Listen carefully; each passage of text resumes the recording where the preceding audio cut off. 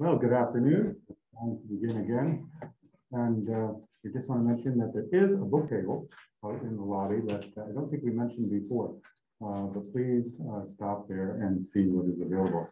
Well, this afternoon, we have the enjoyable time of hearing from Dr. Richard Muller, who is the Senior Fellow at the Junius Institute for Digital Reformation Research and is the Emeritus Professor of the P.J. Zondervan Professor of Historical Theology at Calvin Theological Seminary.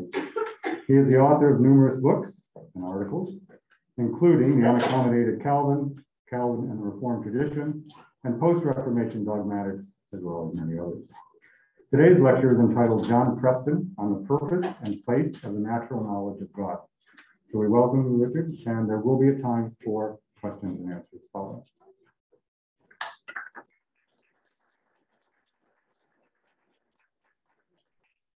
Okay, well, thank you. Thank you. I should note at the beginning that this essay or lecture is a little piece of a very big puzzle, and I apologize for not being able to show you the puzzle. The puzzle is the whole story of what's going on in Reformed theology from the late 16th century and its understandings of reason and nature to what's going on in the early 18th century, when reason and nature are much more important than even prolegomenal, presuppositional. Preston occupies a place in that, and I'm going to look at that place. Yeah, let's see this thing. John Preston, 1587 to 1628, was one of the chief formulators of an English Reformed theology during the early Stuart era, and the author of a substantial series of doctrinal sermons, all published posthumously. Preston served as Dean and Catechist of Queen's College, Cambridge, Chaplain Ordinary to Prince Charles, Master of Emmanuel College, among other appointments. There's no evidence that he opposed episcopacy, and when pressed, he affirmed use of the prayer book. If Puritanism is identified with Presbyterianism and nonconformity, well, then Preston was not a Puritan.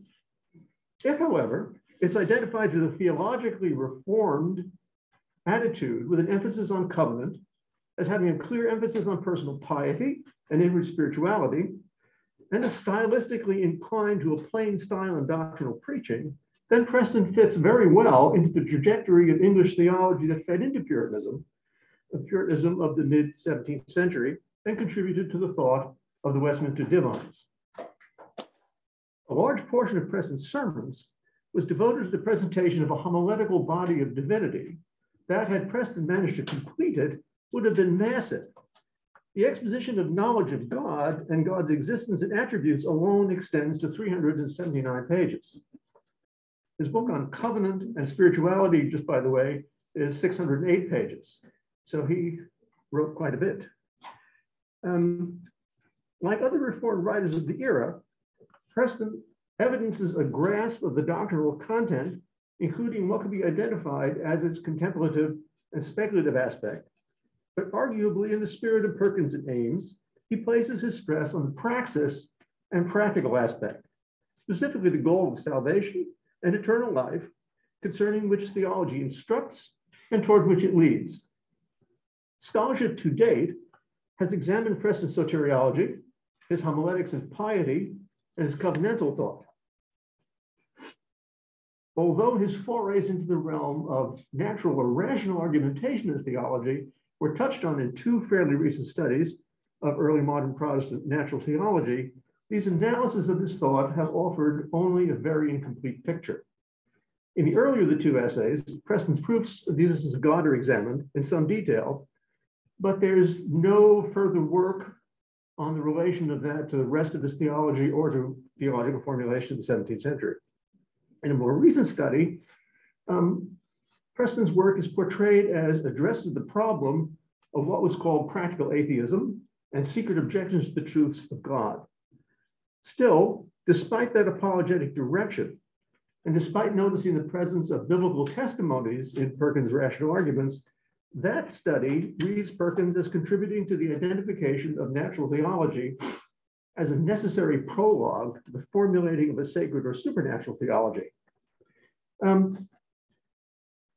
My own approach is going to take those two views into consideration, but to look more closely at Preston's views on the powers of human reason and for the proper use of reason in theology, including in homiletical theology, and to his understanding of the problem of knowledge, which has received very little attention and not been set into the context of early modern English Reformed thought.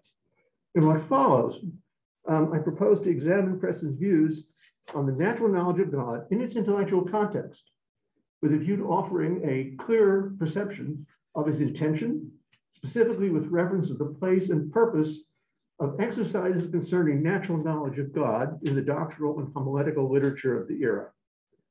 The essay will identify a difference between a rationalist identification of natural theology as a necessary prologue to the formulation of sacred or supernatural theology, which is a standard 18th century model, and Preston's recognition that the natural light of reason is a requisite for receiving the supernatural light of revelation, and his assumption that natural knowing is foundation to all knowing, including religious knowing, and the formulation of doctrine in sacred theology.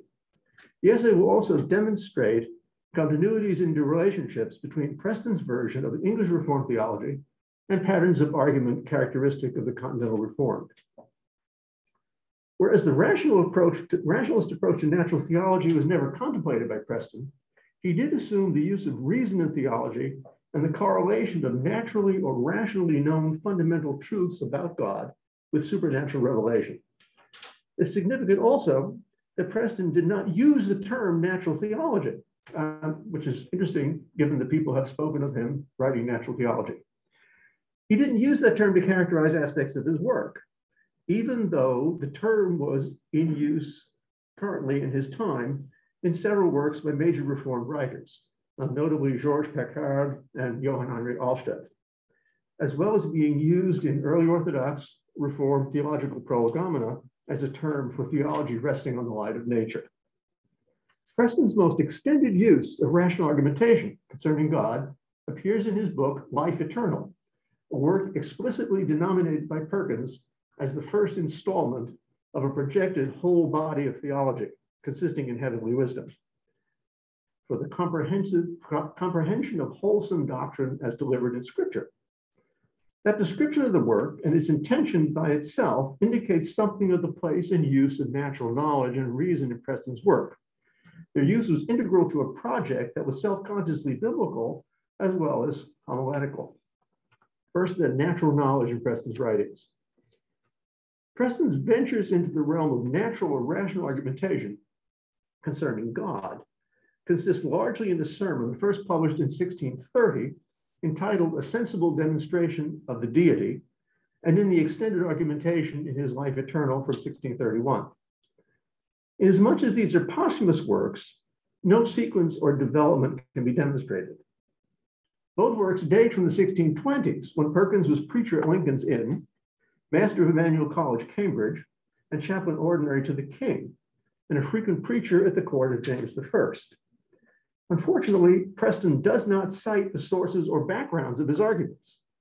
He uses, for example, the rhetorical argument for the existence of God for universal consent, but he mentions neither the usual classical source of his argument, Cicero, or any of the more proximate sources, such as Calvin's Institutes, Mornay's Trueness of Christian Religion, or Perkins' Cases of Conscience. It's worth noting, just this morning, I was reading John Robinson, who was mentioned in the last hour, and Robinson does use the same argument, and marginally he puts Calvin in there. So that Calvin's use was something that people were interested in, but in that day, but Preston was not. What can be said is that Preston's argumentation often parallels the patterns of formulation found in other Reformed writers of his time. His works are all cast in the form of sermons, giving homiletical context to his views on the extent, the character and use, and the limitation of natural knowledge of God. The Sensible Demonstration and Life Eternal share a methodological point with the exposition of proofs in William Perkins' Cases of Conscience and in Johann Heinrich Alsted's Theologia Naturalis, inasmuch as they assume a recourse to Scripture, both for the sake of identifying the nature of the problem from a biblical or Christian perspective, and as an authority to be referenced in the course of rational argumentation. And so, by the way, that means that whatever he's doing as what might be called natural theology consistently has scriptural references in it, which is a wrinkle that you see in early modern natural theologies that you don't see in them today.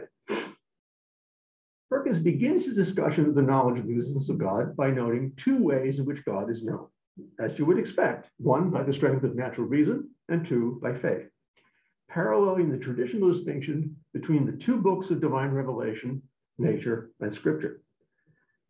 Preston does not offer a full exposition of ways of knowing, such as one encounters in such writers of the era as Sir Matthew Hale and John Owen, who distinguish between basic apprehensions or intuitions and ratiocinative judgments. In the case of Owen, who identify faith, specifically faith in testimony, as a distinct rational function. Preston's distinction takes a simple route of identifying reason as the means of reception of natural truths and faith as the means of reception of supernaturally revealed truths. His actual method in the sensible demonstration, like that in Life Eternal, assumes a biblical foundation for the deployment of arguments concerning the natural knowledge of God, recognizes the priority of scripture over reason, here inverting the order of the two ways by which the existence and providence of God are known. First, he says, by faith out of the books of scripture. Second, by reason out of the books of creatures. The argument appears to accept a fairly standard approach among Reformed writers of the era, deriving from an authoritative document, person, or group, and appealing to faith, or proceeding by way of inductive demonstration or rational argumentation, appealing to reason. Preston's sensible demonstration takes its point of departure from the text of Isaiah 64:4. By the way, although these were written in the 1620s, Preston is consistently using the Geneva Bible and not the King James. The Geneva Bible remained popular long into the 20s and 30s, including one printed attempt that I know of to integrate the marginalia of the Geneva Bible with the authorized version King James text, which was a major failure. Proponents of the marginalia then reverted to the text of the Geneva Bible and used it consistently down on into the mid 17th century. In any case, Isaiah 64:4, for since the beginning of the world, men have not heard nor perceived by the ear, neither hath the eye seen another God, besides thee, which doth sow to him that waiteth for him. The doth sow to him that waiteth for him is in the previous verse where God is doing terrifying things. The text, in Preston's view, expressly points toward a prophetic testimony to use natural knowledge. The prophet, paraphrased by Preston, argues, indeed, there is the testimony of the scriptures, there is the witness of the prophets and evidence of miracles, things all that are done by the providence of God, but yet, saith he, prophet, I will leave all these things and appeal to the works of nature, even unto the things that the eye hath seen and the ear hath heard. For from them it is manifest that there is a God, that it is he who hath done these terrible things which we have not looked for, from verse 3. What ears and eyes testify, moreover, is not only that God exists, but that God is one, and is the one by whose providence all things come to pass. Truths, Preston says, that are testified in a whole host of other texts, which he cites at some length. Prophetic testimony parallels, and that's interesting, I think, the argument from universal consent. So he doesn't just appeal to universal consent from Cicero or Calvin, without mentioning them. He also appeals to universal consent from Scripture.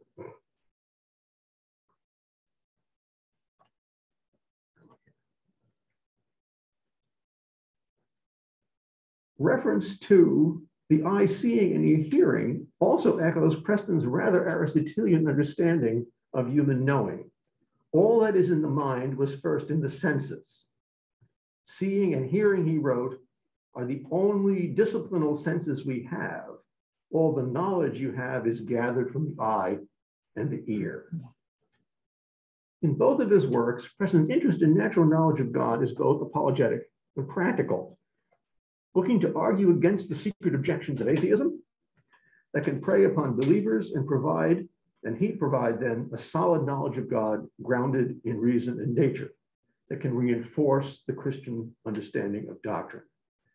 Knowledge of God, as the authors of his dedicatory epistle write, is a most necessary and effectual means to friendship with him.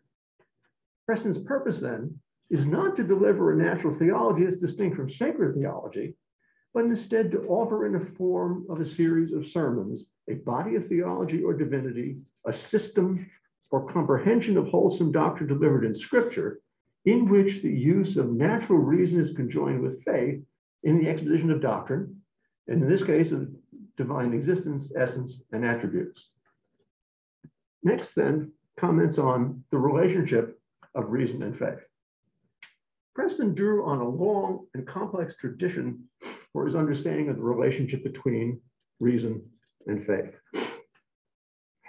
Here again, it's not possible to identify particular sources of this view, but it's quite clear toward which option he gravitated. Despite his assumption that after the fall, natural men, prior to regeneration, withhold the truth in unrighteousness, Preston had a positive view of the capability of properly exercised natural reason. There is, he says, a natural truth and a common knowledge in all human beings that includes a basic knowledge of the existence of God, of moral virtue, of good and evil, of justice and injustice. The withholding of truth and unrighteousness, he says, belongs to the condition of human beings in general, inasmuch as they can know truths concerning God, including having a practical knowledge and inclination to the good, but they fail to act on that knowledge or to allow its light to inform their actions. Reason can discern the consent and harmony among creatures. It can understand the fitness and proportion of the creatures unto one another, the apparently reasonable actions even of unreasonable creatures, the order, combination, mutual independence of things, the general workmanship evident in the world. The basis of these abilities of rational discernment lies in foundational principles engraved or imprinted in the soul of human beings, in the traditional language of the era, common notions concerning the existence of God, the requirement of worship, and the basic premises of natural law. Common notions, it's worth mentioning, is a very ancient notion going back to Stoic and Euclidean philosophy in the ancient world, where there are certain things that are in the mind, not necessarily conscious, but they arise as immediate apprehensions of the reality outside of you. So for example, when my son was 2 years old and barely walking and not saying much, if there was a toy on the other side of the room, he didn't circumnavigate the room to get it. He went straight across the floor. He never did say to me, "Gee, Dad, a straight line is the shortest distance between 2 points." But his encounter with the world around him told him that. And there it was, a common notion in his mind. And you can multiply common notions like that. If you have, say, 2 nephews, and each of them has 1 piece of candy, and you give 6 pieces of candy to one of them and 2 pieces of candy to the other will feel gypped, even though he doesn't specifically state that when unequals are added to equals, the sums are unequal. Another common notion that is there. In Preston's mind, the existence of God is one of those. That it hits you. You don't, it's not innate, it's not platonic, but it hits you as your mind encounters the external reality. His anthropological point is that humanity, fallen in sin, retains relics of God's image that include the proper functions, interrelationships of the faculties which continue to reason and to will, albeit sinfully. Quotation, there is a double image of God. First, a natural, standing in the natural frame of the soul as to be immortal and immaterial. So there is understanding, will, and reason, and some sparks of life left in us, as the remainder of that stately building that is ruinated. But yet there are no sparks of the living image left in us, the spiritual image of God, consisting in holiness and true righteousness. Sin does not obliterate understanding and reason. even as it does not remove the free choice of the will. Rather, it limits reason, damages judgment, and distorts the act of willing. The relationship between reason and faith, for Preston, is predicated on the traditional view that by definition, the human being as distinct from irrational beasts is the rational animal. Where there is no reason, there can be no faith.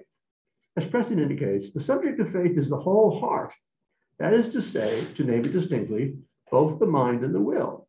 For faith to be present, the intellect or understanding must assent to the truth of God's promises, and the will must consent to and embrace the promises. On the specific issue of reason, faith is a gift of God that enlightens the understanding. Faith, he says, is but an addition of a new light to reason, that whereas reason is purblind, faith comes and gives a new light and makes us see the things revealed by God which reason cannot do. This is not a simplistic assumption that faith precedes reason, but that reason precedes faith. Faith requires the presence of reason or rationality, while reason must operate faithfully in order rightly to acknowledge truths concerning God. The blindness of fallen reason, quite strictly and directly, concerns human failure to appropriate the promises of God leading to salvation. It does not concern basic matters of perception. Reason provides a basis for, quote, firm assent, unquote, concerning natural things. Faith provides a basis for firm assent concerning revealed things of God. Another quote from Preston. Reason runs, I wish you could see these because they're spelled so wonderfully, but and I can't pronounce them to show you the spelling. But anyway, reason runs along together with faith, only there is this difference between them. Faith addeth to the eye of reason and raiseth it higher. For the understanding is conversant as about things of reason, as also about things of faith, for they are not propounded to the understanding. Faith helpeth reason to go further. Therefore, faith is but an addition to the strength of reason when it could go no further. Faith makes it to go further. As one that has dim eyes, he can see better with the help of spectacles. So doth the eye of reason by supernatural faith infused. The simile of spectacles has a history, of course. It was used by Calvin to characterize the function of Scripture in clarifying otherwise invisible signs of divine handiwork in the world order. Again, Preston doesn't cite anybody. So also, while echoing a long tradition of Reformed theology that reached back to Zwingli and Calvin, Preston notes that theology divides into two parts: knowledge of God and knowledge of ourselves. Concerning God, the knowledge concerns that he is and what he is. The existence of God, then, is the first topic of the treatise, and it can be proven in two ways: by the strength of natural reason and by faith. Preston's principial assumptions here are similar to Alstedt's. This is not to be an exercise in pure reason abstracted from faith. Biblical citations will appear within the rational argumentation for the sake of confirmation. And the entire concept of the argument is, after all, homiletical, resting on an initial biblical text. Perkins prefaces entry into the proofs of God's existence by reviewing Romans 1:20 and Acts 14:17. In order that we do not deliver this without ground, he says. In both places, addressing those who had no scripture to teach them, the apostle indicates that natural reason teaches that God is, or more precisely, that there are two sources of this knowledge of God, namely, that which declares God in the very creation of the world, and the light of understanding or reason put into us, whereby we are able to discern those characters of God stamped in the creatures, whereby we may discern the invisible things of God, his infinite power and his wisdom. There are then two sources of natural knowledge in theology: revelation in nature and the human reason that discerns it. Preston uses these arguments to raise a question. He asks, has he contradicted himself, given that he previously defined theology as delivered in Scripture and as revealed from above, and unlike all other sciences, as taught by the Holy Ghost? The definition remains true, he comments, but needs to be clarified by a difference or a distinction. That distinction, by the way, is one of the few sort of scholastic moves that you can see him making, because scholastics just love to make distinctions. So the distinction: some truths are wholly revealed and have no footsteps in the creatures. no prince in the creation or in the works of God to discern them by. And such are the mysteries of the gospel and of the Trinity. Other truths there are that have some vestigia, some characters stamped upon the creature, whereby we may discern them. And such is this which we now have in hand, that there is a God. The existence of God then can be shown, he says, in two ways: how it is manifest from the creation and how this point is evident by faith. Again, what he's saying is quite parallel. You could find it in Alsted, later in Puritan, and other Reformed writers on the continent, as well as various English Reformed, who respect the function of reason and general knowledge in theology, and to argue that truths of nature, namely truths of natural theology or natural religion, are not excluded by, but rather are included in and clarified by sacred doctrine. If rational examination of the world order can provide only some of the most basic truths concerning what faith has already known from Scripture, one may ask why rational argumentation concerning the existence and attributes of God has any place in theology, particularly in a system or comprehension of wholesome doctrine delivered in Scripture. Preston's answer recognizes the apologetic purpose of combating doubts that lead to practical atheism, but also places stress on the use of reason to confirm the truth.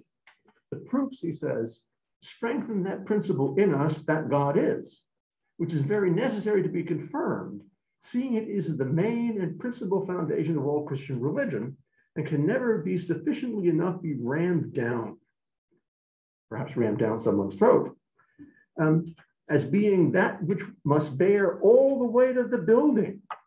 For certainly wheresoever the Scripture hath a mouth to speak, there it is useful for us to have an ear to hear. Scripture speaks to the ear of human understanding, which can only be strengthened in its hearing by the right use of reason. Seeing beside the testimony of Scripture, he writes, there are so many proofs, even from the things that the eye sees and the ear hears that God is, it should strengthen our faith in that first and main principle that God is. On the other hand, mere reason and argument by themselves are not sufficient to the full apprehension of truth of God, which is above the power of creatures. And therefore it is God only that renews us in the spirit of our minds. Preston's proofs for the existence of God accordingly rests on 2 points: that God's existence is manifest in the creation, and that this point is evident by faith. They consistently support rational argumentation, or supported by rational argumentation, and biblical texts. The genre of his argumentation, moreover, is the sermon, each one prefaced by and argued with attention to a biblical text. The argumentation itself assumes that faith is characteristic of rational beings. It neither makes faith dependent on the exercise of reason, nor renders reason utterly incapable apart from faith. A few words here on faith, reason, natural and supernatural knowledge in explicating the divine attributes. Preston's exposition of the divine existence and attributes was extensive. It was also supplemented in his massive New Covenant by a practical presentation of the doctrine of divine all-sufficiency. If you want to know what all-sufficiency means at the length of 200 pages or so, you should go to Perkins, Preston rather. He doesn't emphasize all-sufficiency in his Life Everlasting. He just seems to want to discourse on that in the other book, largely as the basis for understanding covenants. What can be observed in nearly all of his expositions of divine attributes, however, is the merger of biblical with rational argumentation, on the assumption that natural knowledge supports and confirms supernatural revelation, but does not add truths about God that are not revealed in Scripture. Each of the individual expositions of an attribute in life eternal is a sermon or a part of a sermon, and each is prefaced by a citation of a biblical text. The overall structure of Preston's argumentation mirrors the Reformed theologies of his era, albeit with some differences in the ordering of attributes. Once he has presented the existence of God in rational and rhetorical argument, conjoined with biblical testimony, he adds a sermon on Isaiah 46:9.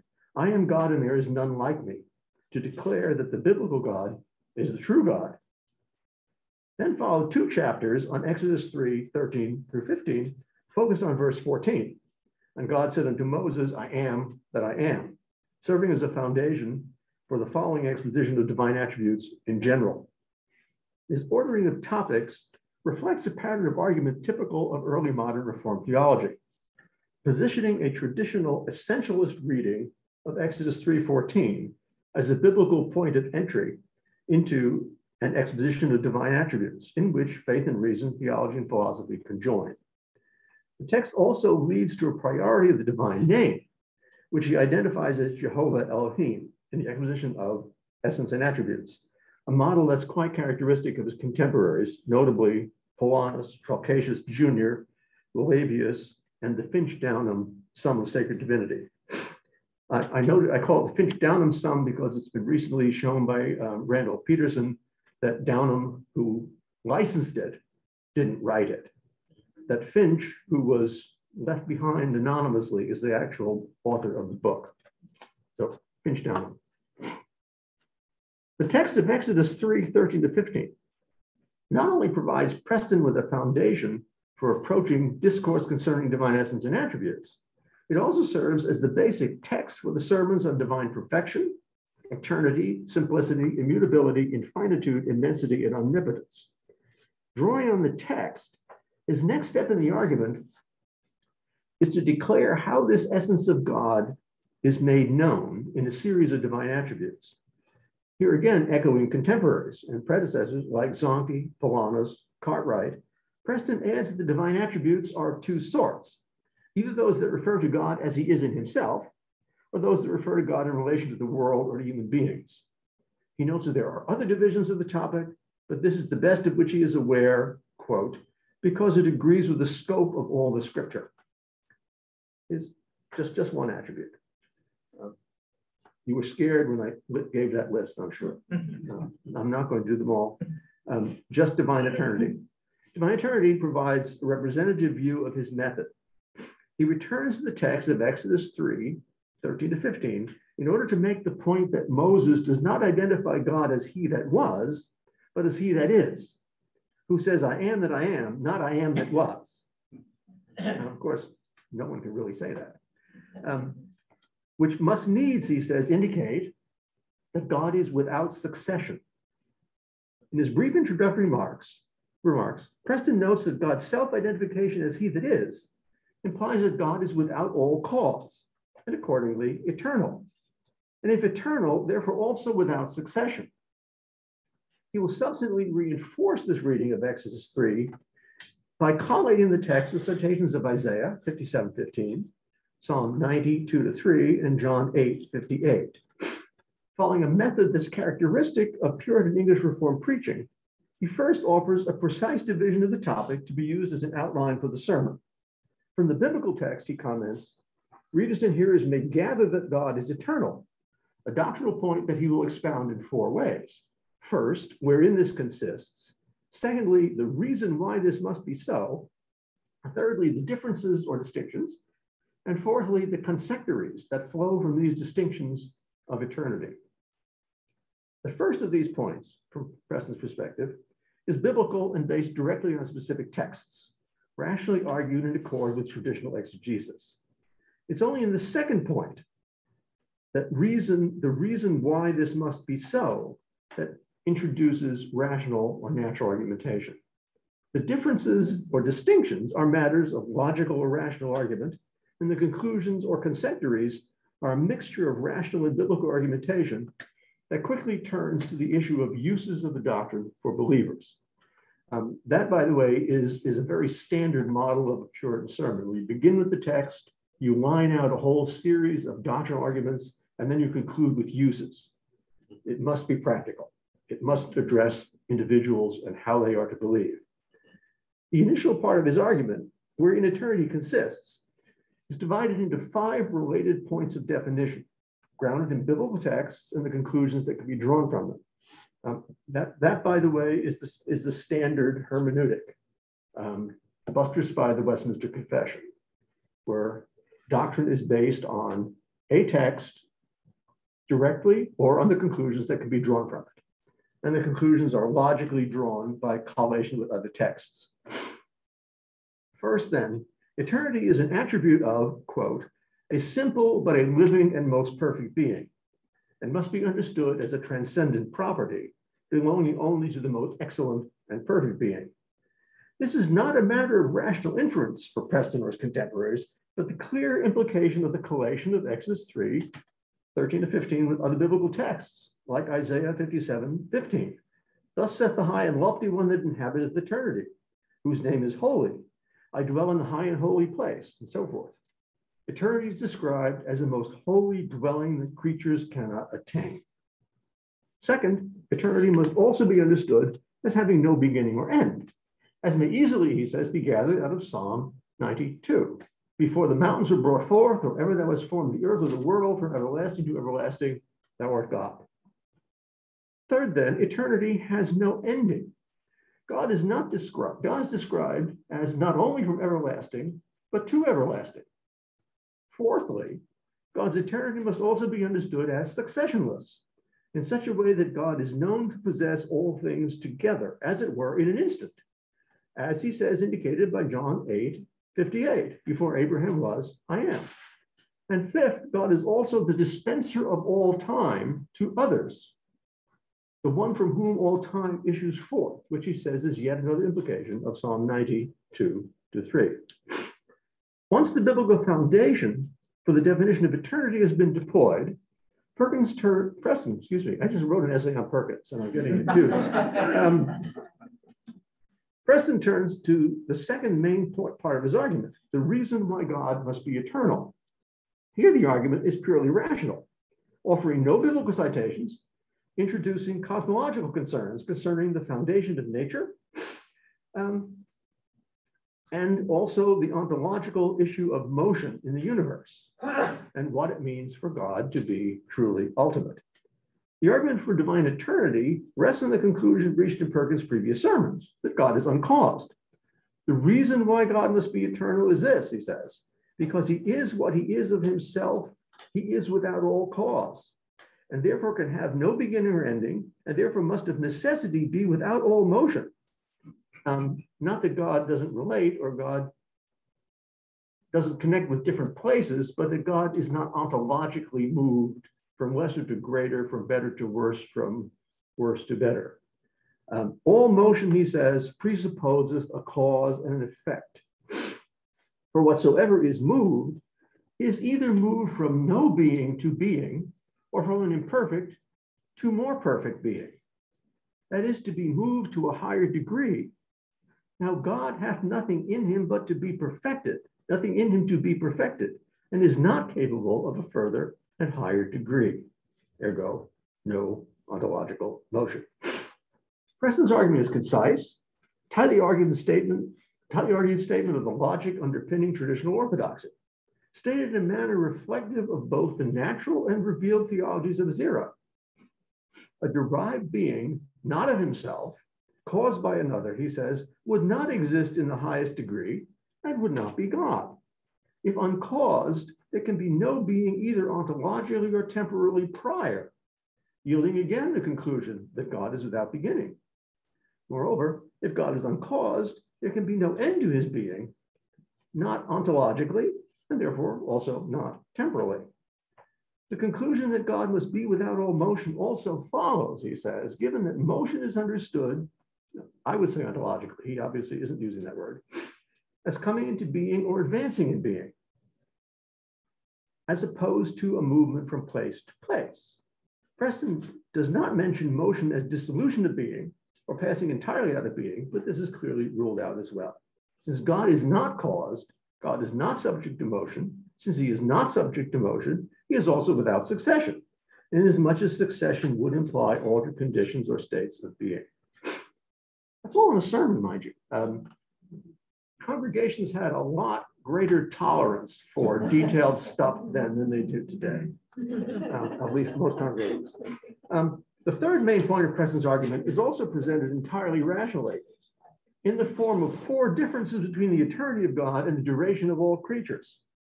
Even the highest creatures are not eternal. They are sempiternal at best, in Preston's words, having but half eternity.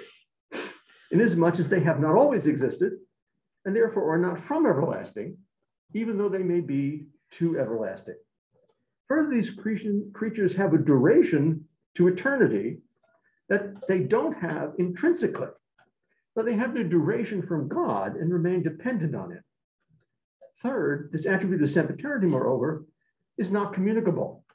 Angels may be eternal in the sense that they're immortal and have no end, but they're unable to make eternal things. This power is reserved to God. Fourth and last, all acts of creatures are characterized by succession. Whether inward acts such as thoughts or outward acts, all creaturely actions are characterized by flux and motion.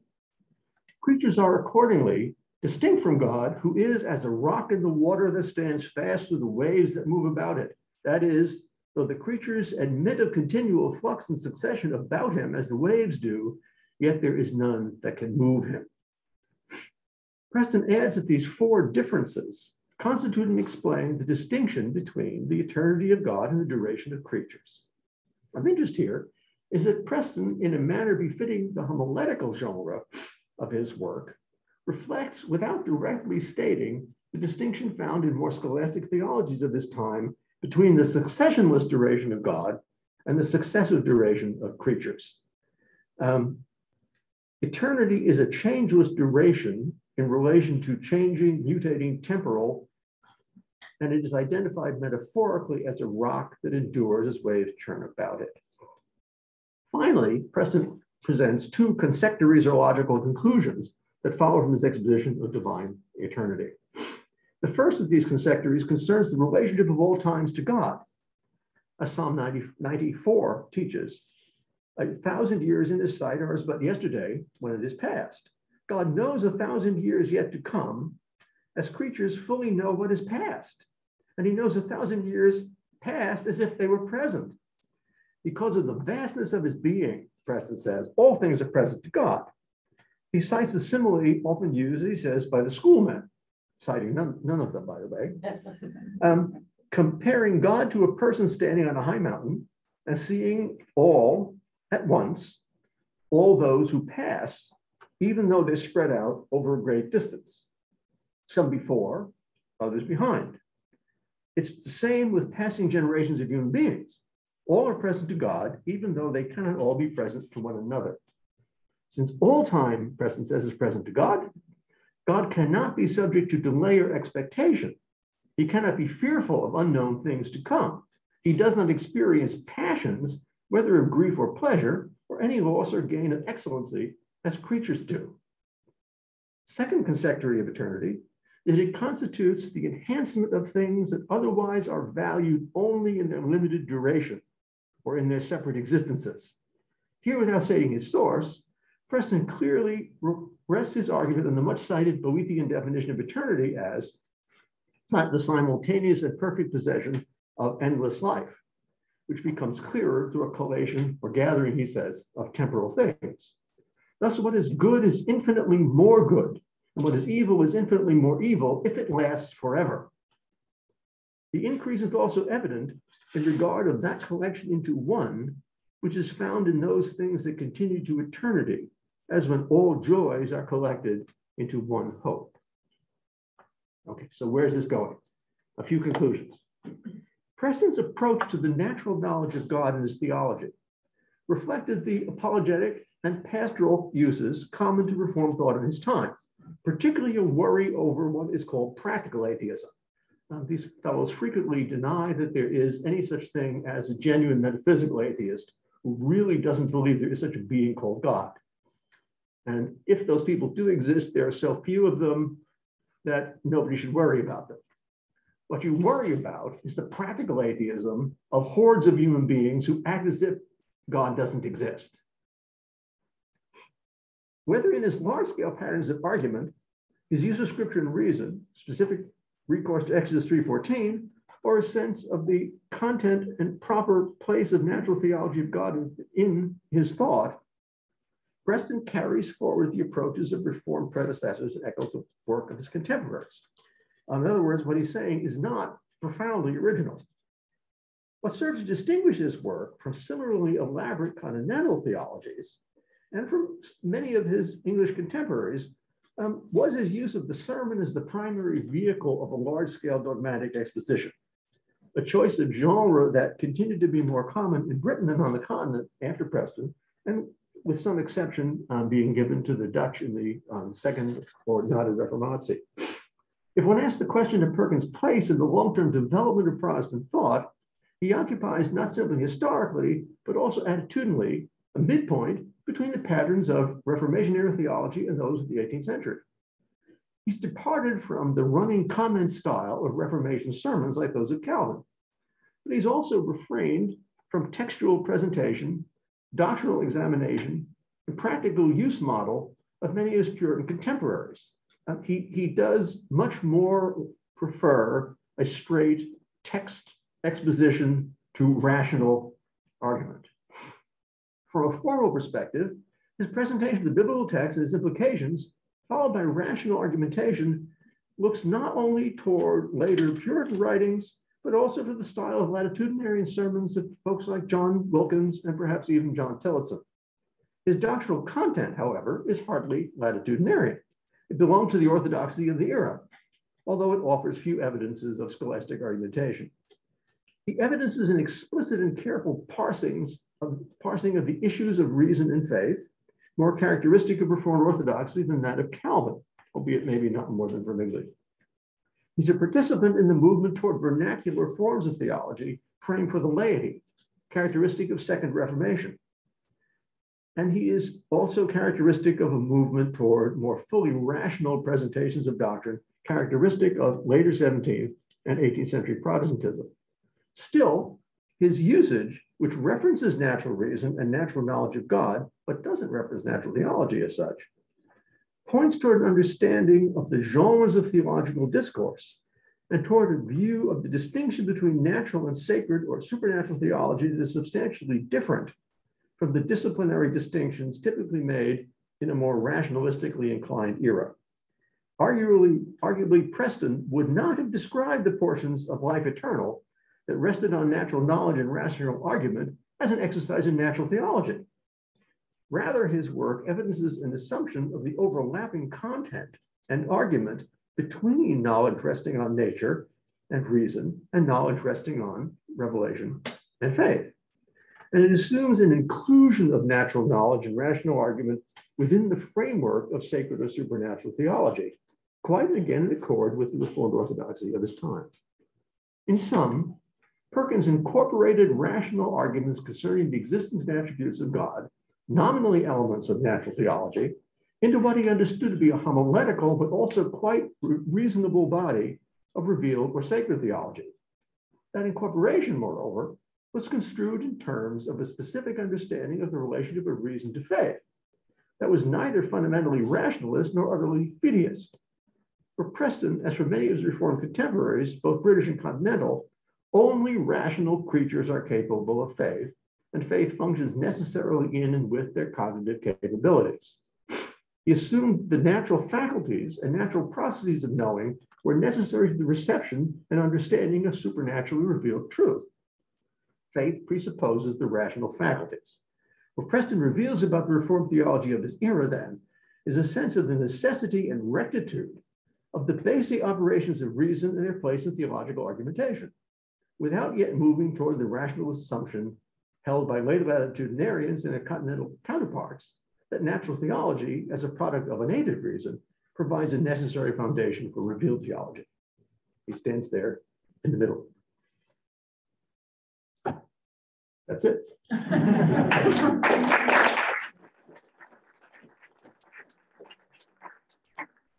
Thank you. Now there is time for questions. I see your hand already. Go ahead.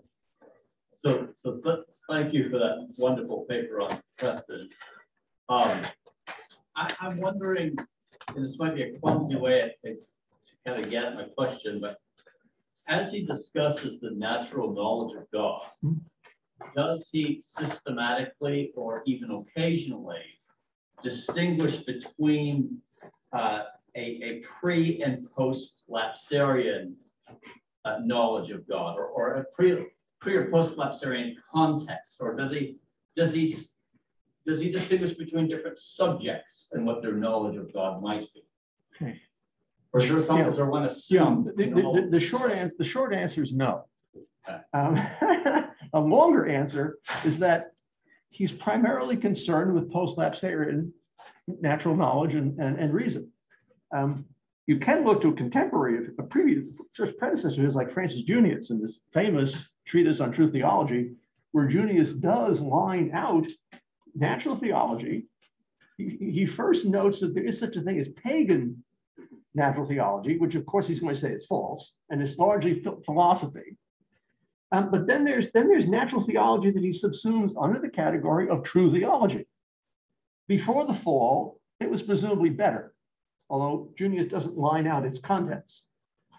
After, or at least presumably better access to God. After the fall, it is problematic, it's distorted, it doesn't get to God's truth, but it still is there, and it's a form of true knowing. It has truths in it that are adulterated, that are mingled with falsehoods. But the process of reasoning itself is fairly safe. One of the issues that you see in most of the theologians of the era is that they do firmly believe in these common notions and in processes of reasoning that they don't view as tainted. So that, again, just John Robinson, I was reading him just yesterday or this morning, and he makes a point that all truth is from God, period. So that wherever you get it from, he says, whether it's a truth of reason or a truth of philosophy, it's going to agree with truths of scripture because all truth is from God. And then he even goes on to say that when the devil himself states truth, it's still true. You know, so that what you don't have in these writers is a case of saying, well, since Aristotle was a pagan, what he said is useless. If Aristotle said something is true, it's true, period. And there's an old scholastic maxim that you know, the truth is neither increased or diminished. Truth is just truth. So that you know, the truth that chair is there is just as true as the truth that the Bible is God's word. Now, the truth the Bible is God's word is a bit more important, but it's not more true. Truth is true, unless you're Rudy Giuliani, and then it isn't. But that's an issue for other times, I guess.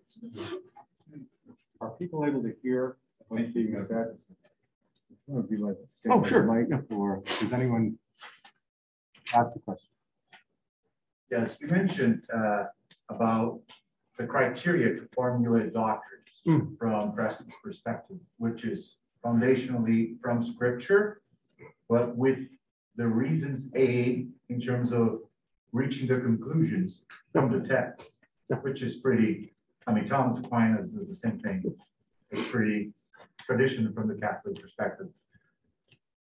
Today, most scholars, they're very resistant to this rational ingredient in terms of formulating doctrines. For instance, lots of scholars, they are resistant to accept like divine simplicity, immutability, and others, like the impassibility of God, because they think, oh, this is pure rationality or speculation. There's nothing to do with a specific text from Scripture. I wonder if Preston had written about the simplicity, divine simplicity, and how he would defend the authority or the validity of simplicity in this textual and rational way at the same time. Because most scholars would say today that divine simplicity is 100% rational, but not scriptural. How he would tackle that problem? I don't have in my head which scripture text he cites at the time. But if you begin with biblical statements that God is spirit, then you immediately have something like simplicity, because the opposite of simplicity is compositeness. Now, to be composite, you have to be a material being and capable of actual division. If you're a spiritual being, you're not composed of parts the same way. You can't divide a spiritual being up, because a spiritual being is not composed of any, is not material, can't be sliced, and so forth. So you end up with the soul being simple and angels being simple. It's a characteristic of spiritual beings. Now, and so that seems to be very simple for simple. Simplicity also means absolute. So that when you say that God is simple or most simple, you mean that there's an absolute undamageability of God's being. You know, and they would pull on such texts as "I am the Lord, I change not." If God isn't changing, or go back to the issue of the whole motion and mutation issue. Motion and mutation imply changeable being, imperfect being that can get better or can get worse. And God can neither get better or get worse. And then you're back to the issue that, well, I can't make any kind of easy distinctions in God that imply some kind of separability or composition. The same thing goes if you list all the divine attributes and you say, oh, okay, these attributes could be viewed as a composite. I mean, there was one evangelical theologian earlier in the 20th century named Gordon Clark, who's notorious for the rather odd statement that God is the infinite sum of all true propositions. A student asked me about that one time, and I said, well, that's obviously heretical. It's kind of goofy too. But anyway, is God the sum of his attributes? Doctrine of divine simplicity says, no, that's not the way it works. That the attributes all belong equally to the divine essence, and they are what God is, so that the goodness of a human being is separable from a human being. But the goodness of God isn't separable from God. The life of a human being is definitely separable from human beings. It's not separable from God. So then you're back to a notion of simplicity again. Simplicity basically means at the very bottom that God is what God is, period. Cannot be other. Does not change. And of course, a lot of modern theologians like to have God change. But the tradition's balanced out a lot of those texts too. Hello, what I appreciate about the Puritans is their centrality of the word, but above all, the centrality of the word and the world. So my question is, to what extent did natural theology contribute to the rise of science? Now, well, there's a large literature, particularly going back to the mid-20th century, about Puritanism or Calvinism, Reformed theology, and the rise of modern science. Now there's not an exact equation there. So it's not as if there's no modern science that arises from places that aren't Calvinistic or Puritan. Just as there's a lot of capitalism that arises in places that aren't Calvinist. No, thank you, Max Weber. But it's quite the case that an appreciation of the natural order as a gift of God, an appreciation of rationality as a way of accessing that natural order does contribute to the rise of early modern science. So that early modern science does thrive in reformed places, notably England and the Netherlands. Hi. To help me out, where is the scriptural basis that says we are to use reason and or logic to help us understand the attributes of God? Say it again. Is there, or where is the scriptural basis that suggests we should use logic or reason to understand the attributes of God? I do think that Preston's, at least Preston thought so in his citation of Isaiah 64, that this does point to a God who is revealed in nature. The same thing you can look at Paul in Acts 17, that the Greeks do know that there's one God. They've been taught this. And then even in Romans 1:20, there is a sense that the invisible things of God are known. They're there for you to see. Now you can make a distinction between, if you wanted to, and some of these 17th century folk do, between the pagan approach to this and the Christian approach to this. But the assumption is that a Christian certainly has enough divine grace and enough faith that the use of reason has been informed or illuminated. I think that's a sound argument, but I'm asking, is there a very specific, unequivocal part in Scripture that allows us to take that leap and make that nexus? See, I mean, there again, I would say that if you ask Preston, I mean, don't ask me. You know. I'm just a historian. But if you ask Preston will say, sure, I just cited Isaiah 64:4. I can cite you Romans 1:20, and I can cite you Paul in Athens in Acts 17. And probably find you more texts, but those are the ones that he'd be using, and he does. And the issue there is, again, the text and the conclusions you can draw from the text. And the conclusions you can draw from the text, which he does draw, are yes, indeed, God is actually calling us to use our rationality to understand him in the world order. And then looking at the world order, you do come up with many of the attributes that are known to you by direct revelation in Scripture. And this is also a point that they like to make. Preston makes it, Puritan makes it, Maastricht makes it. I mean, I've seen it in Morasius, Asenius, a bunch of these guys who all point out that what you know from natural theology is not an add-on to revealed theology. It's not something that revealed theology doesn't know, and thank goodness there's natural theology to teach us that. No. It's a basic image of a lot of the things that Scripture also teaches you, and probably teaches you better. But it's included in God's revelation. And now, of course, they also would assume that nature is a revelation. It's a book of nature that you should read. Thank you. Did the thinking of Preston on natural theology have any trouble with Romans 1, that the instant the unbeliever knows from creation that there is God, he immediately turns that into the perversion of idolatry? Another way to express my question is, did it play a more positive role in Preston's theology than Paul allows in Romans 1? No, I don't think so.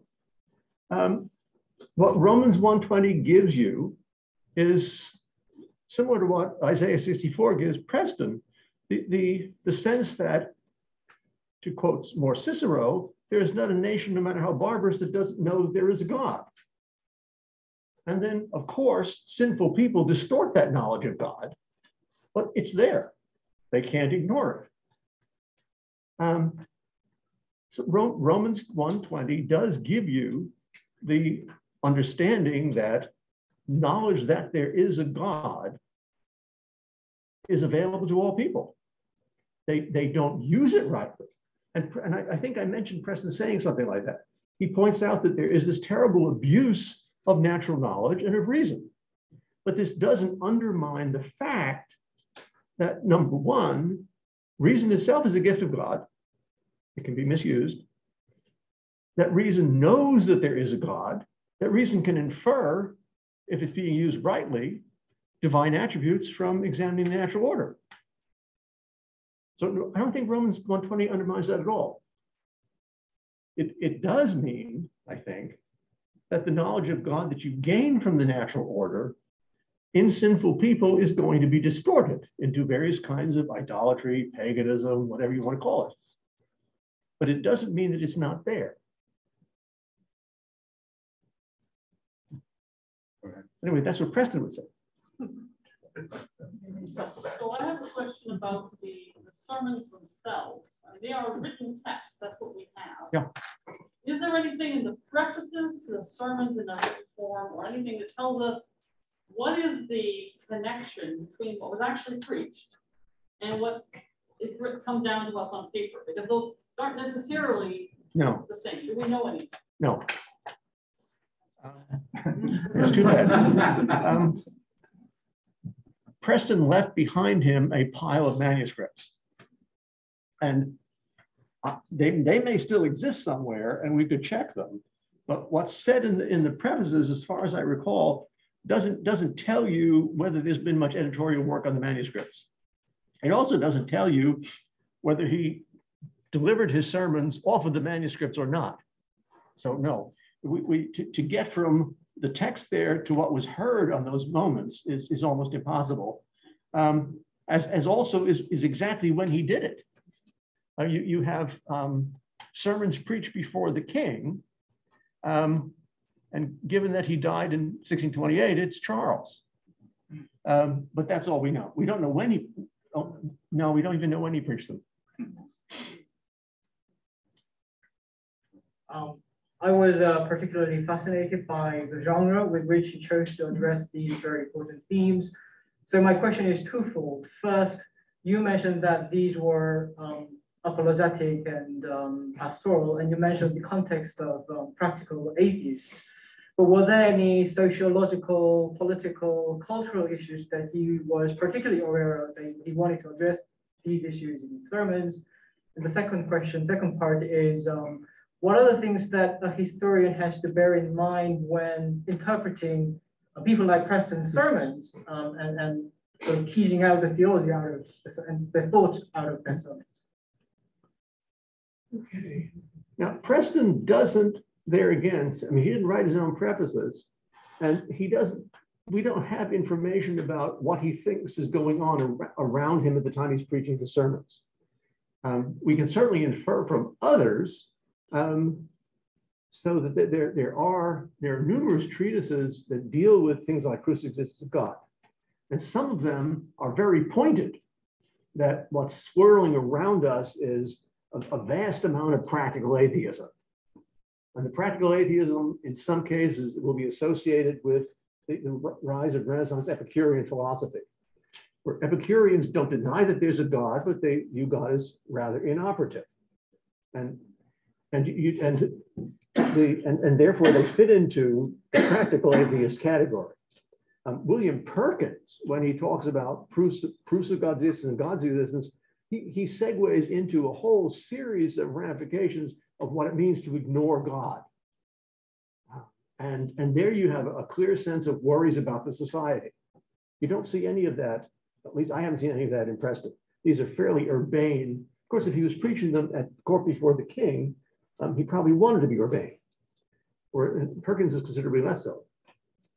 So no, you can't infer a lot from him. You can infer a fair amount from others. There's a clear sense that they think they have of the society, you might say, going to hell in a handbasket, and they worry about this, and they address their apologetics, including proofs. There's also, certainly as the century progresses, a real worry raised by the encounter of Christianity with other cultures, so that there's the apologetic gets increasingly pointed against other cultures and other religions.